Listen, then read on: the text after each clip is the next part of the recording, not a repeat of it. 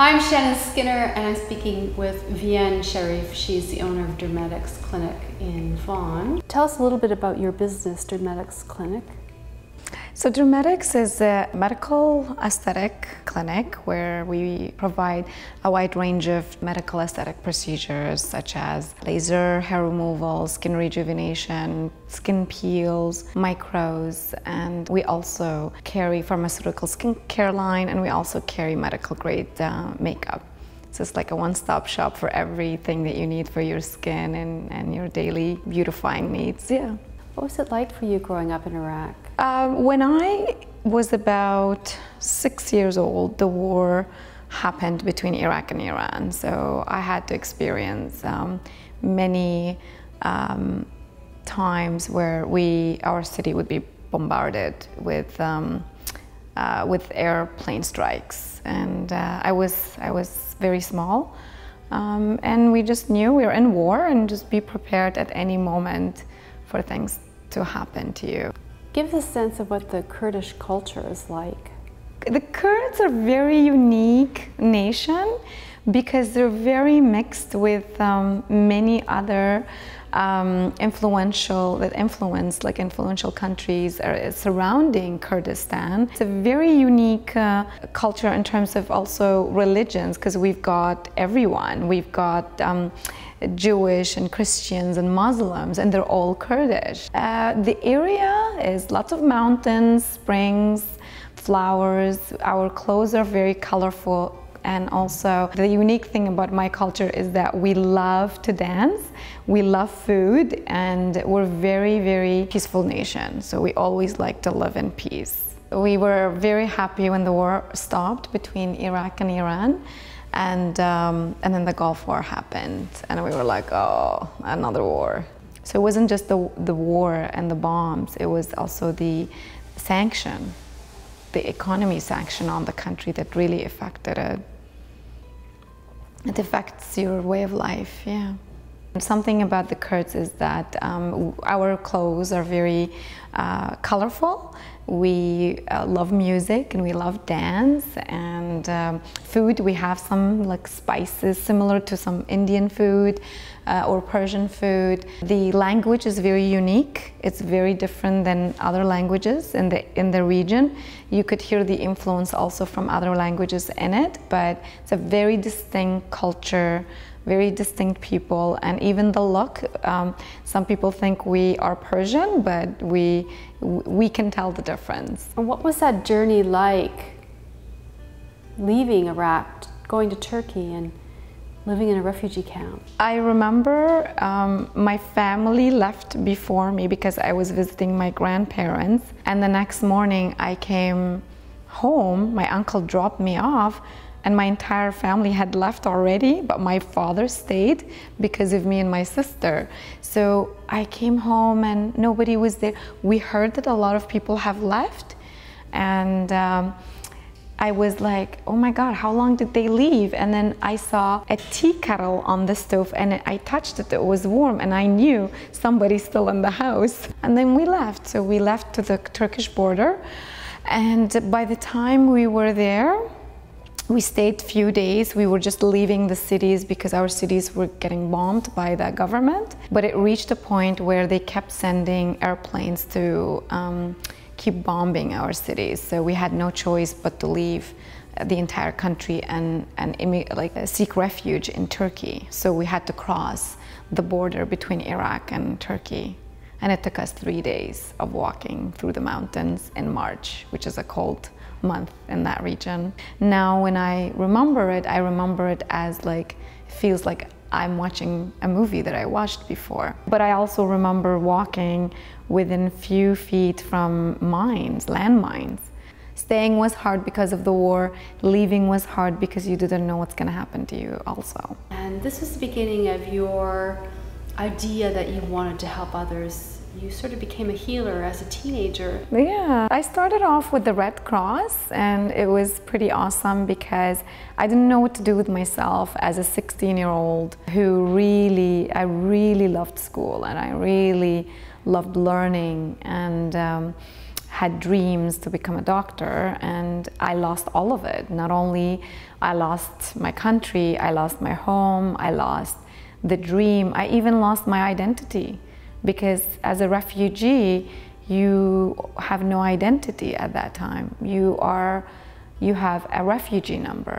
I just couldn't accept that, and I said, okay, and I didn't even think about it. I had the opportunity to help, and I didn't know I'm capable of helping until I was put in that situation. How did you pick Canada?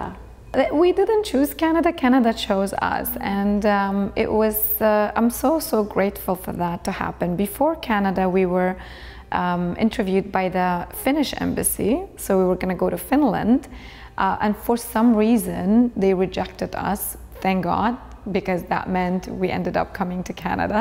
So we were selected by the Canadian immigration. We got interviewed and they accepted us. It's a big family, and we were all young, so we had like some great opportunities ahead of us. And from there, you eventually got married, a daughter, and you became a single mother. And you changed your life, actually, after you became a single mother. You had a career in finance. And then something happened and you decided that you're going to change it all as a single mother. Yeah, because I knew that life has more than what I had at that time or what I was at that time. And I knew there was a purpose beyond what I am seeing and living. And I wanted to pursue that. I knew that there was more than what I was living and what I was seeing at that time about myself. And my passion was always, since childhood, is to make people feel better about themselves. I would sometimes do people's eyebrows or facials. I was cutting my siblings' hairs, and so those aesthetic touches, I had it all these years.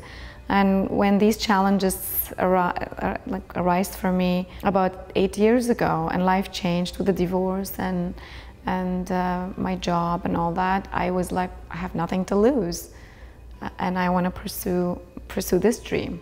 And I went back to school for it. What was the most difficult challenge that you faced as a newcomer in Canada?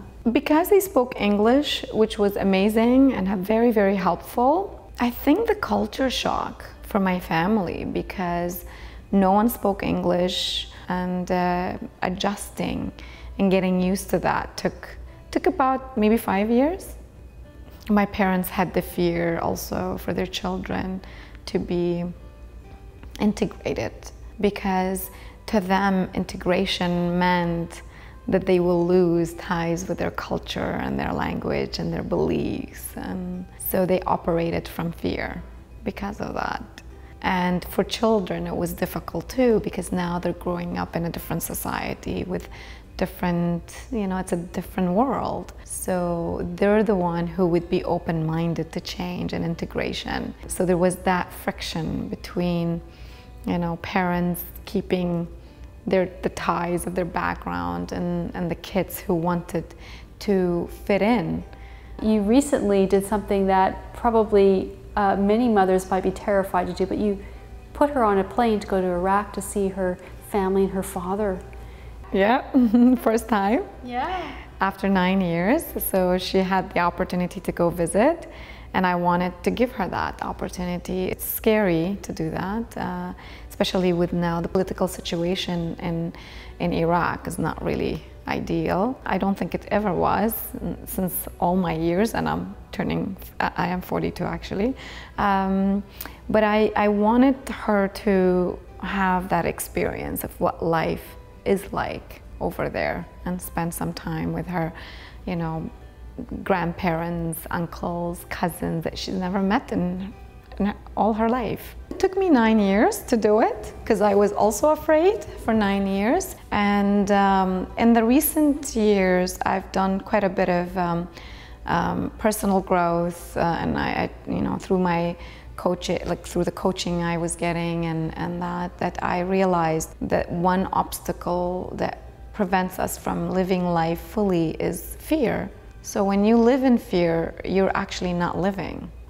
You're living in your comfort zone. and life doesn't happen in comfort zone.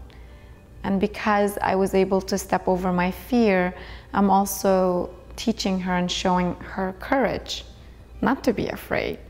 For any newcomers coming to Canada, what do you suggest for them? Learning how to integrate and not be afraid of it, because you could still keep your culture alive.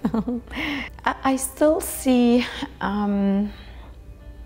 because I see the community, I see the Kurdish community, and I see the people who have integrated and embraced the amazing things about this country. What it has to offer is that don't be afraid to integrate and mix. And language is really crucial. The first thing you need to do is learn the language so that you can communicate. And when you communicate, you feel more empowered, because when you don't speak the language, you don't feel empowered.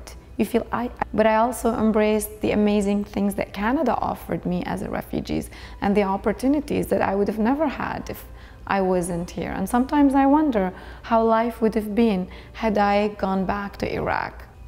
It would certainly not look like this.